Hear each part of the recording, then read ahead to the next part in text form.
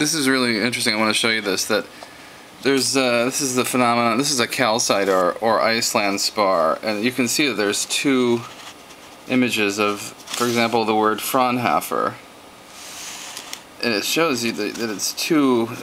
You can see the two reflections, and one that moves around. Maybe this isn't the best angle, but you can clearly see two Fraunhofers there. And then I have some polarizing paper. One thing that's very interesting, that you can sort of alternate back and forth with them. See, there's one image, both, and then the other image. So it's kind of interesting that you know, only one image appears